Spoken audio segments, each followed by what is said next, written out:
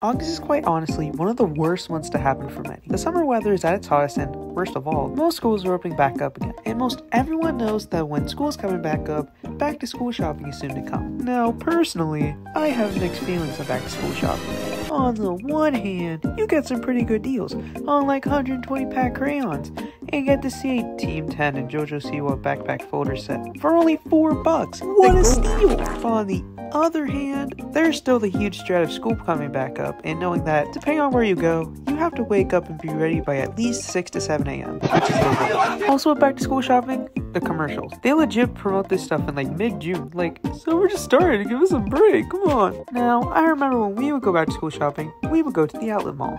Now, if you don't know what an outlet mall is, just think of it as a normal mall, but the difference is most stores are the same size, and it mainly takes place outdoors. We get to go to the hot topic to let my edgy side out and get turtle shell backpacks. Honestly, one of my biggest W's ever was picking up the John Cena backpack for first grade. A pretty remarkable moment in my opinion. Also, back to school shopping comes clothes. Now, when I was younger, some of you guys might not agree with me this one, I'm not sure, but I hated getting clothes during back to school shopping.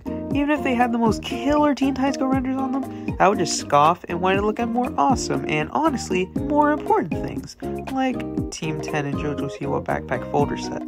But now that I'm older, I need more basic clothes and ones that'll fit me for a while longer. Not saying those Teen Titans Go and DNTMTs weren't awesome or anything, they were legit the only things I wore for years. But now I actually try to go out of my way to get clothes for back to school shopping. Also, this might have been just my parents, but sometimes they wait till legit the last day of summer break to take us back to school shopping.